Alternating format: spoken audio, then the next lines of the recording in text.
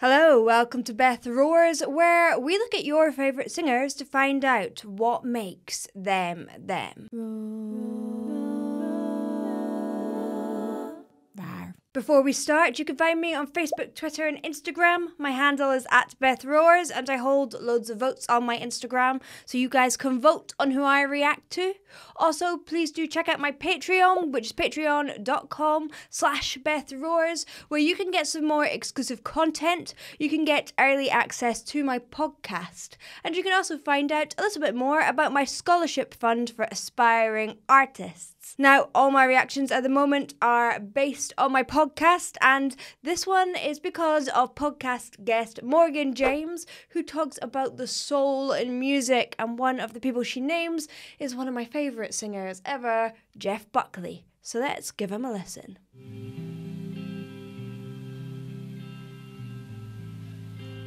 I heard there was a secret chord that David played and it pleased the Lord. But you don't really care for music, do ya? Do ya? I love his little nuances of do ya. There's little scoops up and down. Now, he is someone who has so much control and technique, yet is not afraid of fragility and vulnerability and ugliness in his singing. He allows ugly sounds to happen because he is echoing humanity and human emotions, and human emotions are messy. Well, it goes like this: the fourth, the fifth, His vibrato is so fast, I love it. And the major lift, the baffled king composing hallelujah. Hallelujah. Now, he has great control of tone and registers. As he gets higher, you don't really notice as to what point in his range he is. It sounds stable, it sounds controlled. He has quite a light tone, and he keeps that light tone going all the way down and all the way up. Hallelujah. Hallelujah. And the vibrato the whole way through the note.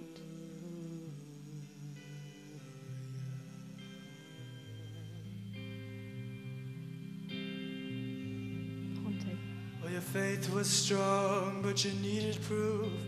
You saw her bathing on the roof, her beauty and the moonlight overthrew you. Through ya. And she tied those you little slides to again, her kitchen up to chair. the top note. And she broke your throne and she cut your hair, and from your lips she drew the hallelujah. Beautiful. I love that, how he is crescendoing it. He's building the tension, and then suddenly he draws back. Now, this song is quite repetitive. It's the same melody, so it is really, really up to the singer and the artist to take the audience on a journey. Otherwise, it's just the same thing again and again and again. And Jeff, well, we'll see as it gets later on, but he is teasing us, giving us a little glimpse into what may happen later in the song, but he's not there yet.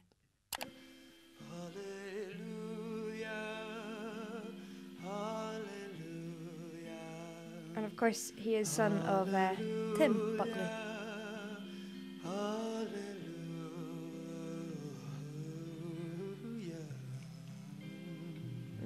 Little bluesy scale. Yeah, but baby, I've been here before. I've seen this room.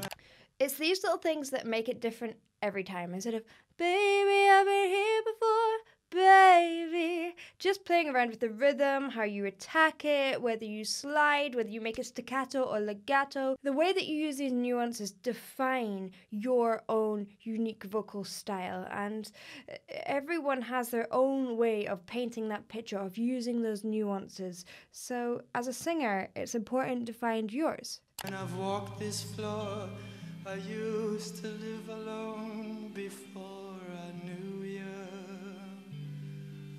And I've seen your flag on the marble arch. And love is not a victory march. It's a cold and it's a broken hallelujah. Again, he did it more this time though. And I love these little slides as the notes. Cold is broken. It feels cold and broken because he's going through that vibrato and sliding off the notes.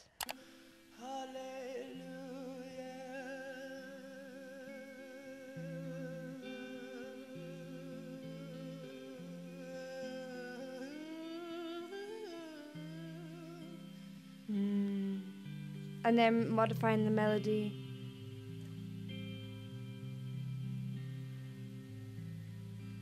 Well, there was a time when you let me know what's really going on below. You know what's important when you are modifying things and you're playing around with things? It's so important to do that, to experiment.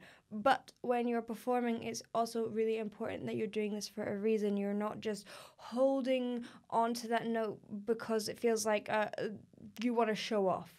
There, it really felt like he was clinging on to a moment of beauty. He was clinging on to that hallelujah. So therefore, he held on that note and he clinged on to that feeling.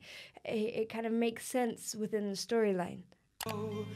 But now you never show that to me, do you? Well, remember when And it's so understated, it's not loud. And the holy dove was moving too, and every breath you drew was hallelujah. And then the loud means something.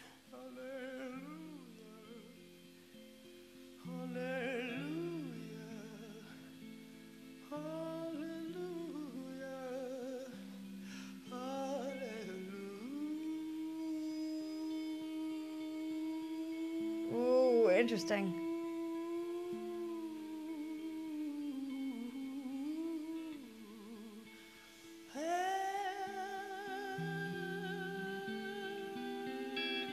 A little bit of minor darkness in there. I love that.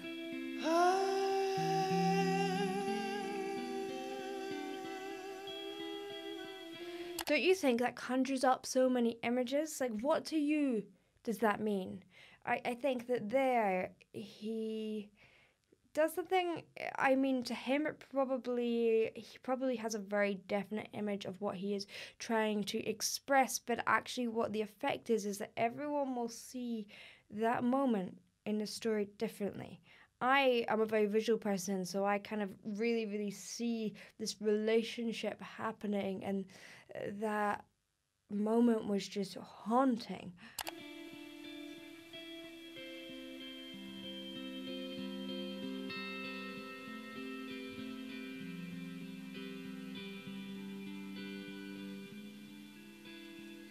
Just like the moment maybe that you realize it's not as beautiful as you first thought it was.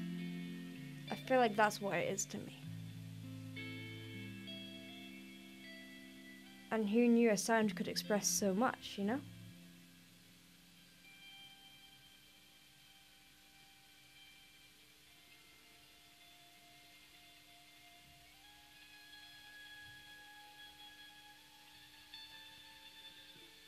So he's here in almost silence. There's not much going on.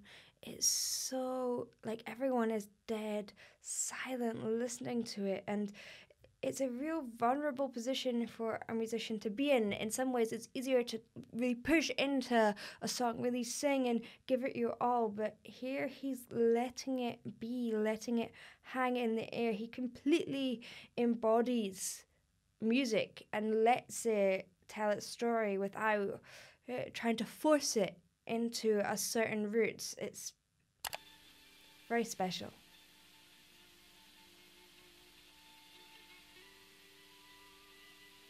And playing with the quiet is so important. Is a God above, but all I've ever learned from love was how to shoot somebody who outdrew you. And it's not a cry that you hear at night. It's not somebody who's seen the light. It's a cold and it's a broken hallelujah. Like purposely broke his voice on broken. Hallelujah, hallelujah. This is what I mean about embracing the ugly sounds. He's really embracing the ugliness of that sound because it sounds desperate. It sounds like he really just wants to hold on to something. Hallelujah, hallelujah, hallelujah, hallelujah. It doesn't fit within like technique Hallelujah. or beautiful singing. It's not meant to be beautiful. It's meant to be full of expression, and to me that's my favorite type of singing.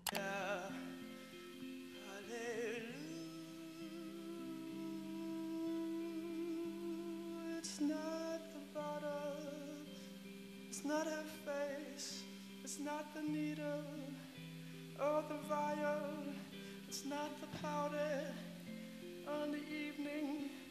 We're strangers, and there are many thinking back to the time when you were together, so honest, so perfect and adored. No more, no more. Hallelujah,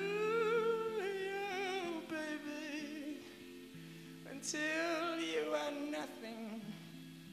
Hallelujah, The grit and the vocal fry. baby.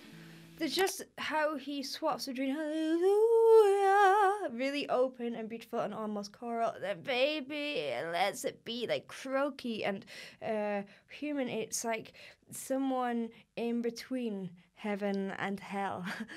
It's human. Until she is everywhere. Hallelujah. Till together you are so. I'm playing around with light and dark.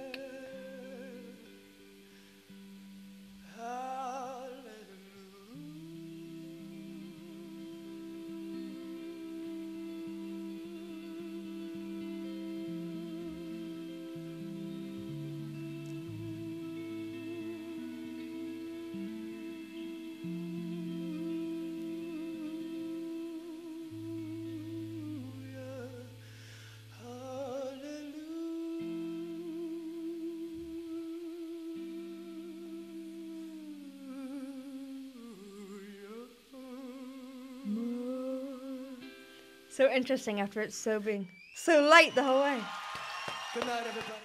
Such an interesting singer. Everything feels so organic and natural and is never forced, yet it has so much intensity in it. Thank you for watching. I hope you enjoyed. If you did, please do like and subscribe. Also, please do check out the podcast with Morgan. You can find that in all the podcast places. See you in the next one.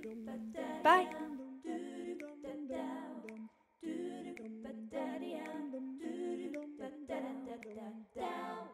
Bye.